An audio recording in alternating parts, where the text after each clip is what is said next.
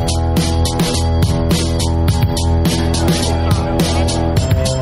here at the Saturn Awards this evening, and first and foremost, I want to say congrats on a wonderful run of The Expanse. Such a wonderful show. Thank you. Thank you so much for saying that. I really appreciate it. We're over the moon right now.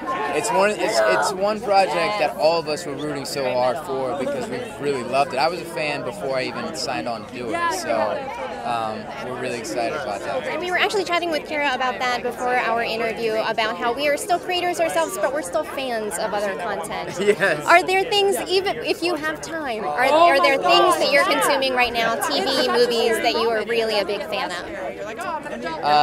TV movies. I love Black Mirror. That's one of my. I'm a big Twilight Zone fan, and I think that Black Mirror reminds me of that kind of standalone story that comes everything in that. So I'm a huge fan of Black Mirror. I love watching that. I love The Walking Dead.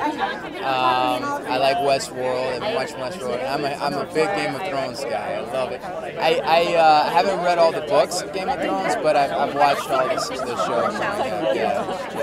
Now, after The Expanse, are there other genres that you haven't yet tackled as an actor, or roles that you would really like to take on? Is there other genres that you would like to take on as an actor?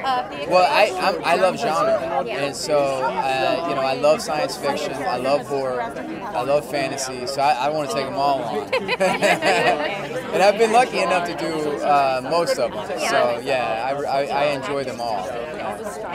Are there any other projects in addition to The Expanse that you're able to share with our viewers? Yes, I did a movie called Escape Plan with Sylvester Stallone, and that comes out June 29th, so in a couple of days.